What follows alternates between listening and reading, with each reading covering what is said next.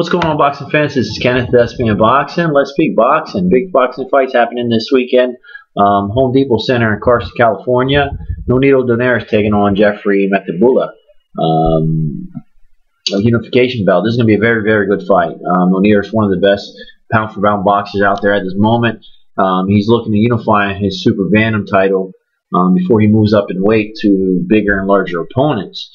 But before doing so, he needs to take on a much larger opponent that's much taller than him. Now, Donaire certainly has the talent, and he's excellent footwork. He's fast.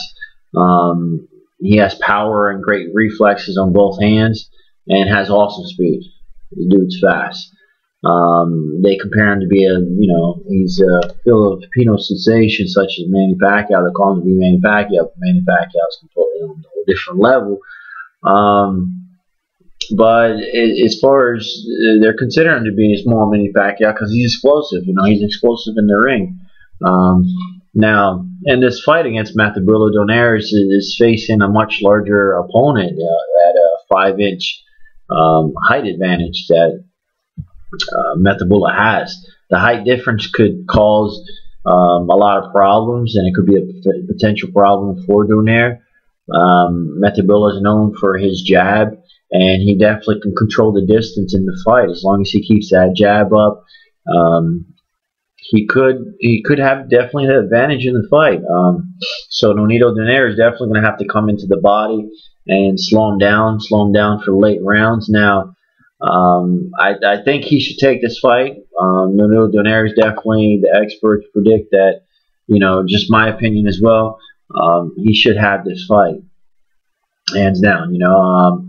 Mathebula is 5'10". He's 33 years old. Donaire is actually 5'5", 29 years old, 28-1, and he has a loss, but I think speed kills, and his footwork and head movement. He has wonderful mechanics. This guy's truly one of the best boxers that I've seen in a while.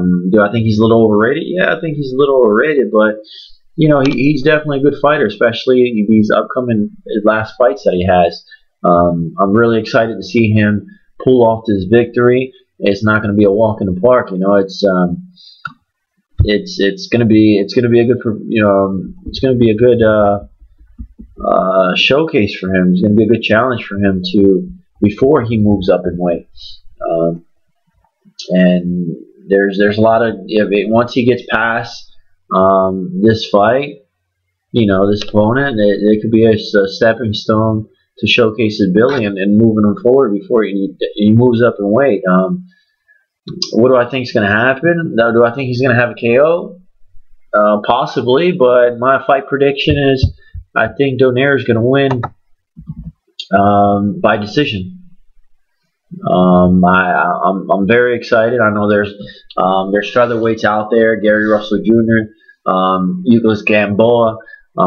These are big fighters that want to fight Nonito Donaire, and in order to do so, he needs to get past this fight. So, guys, let me know what you think. What's your fight prediction?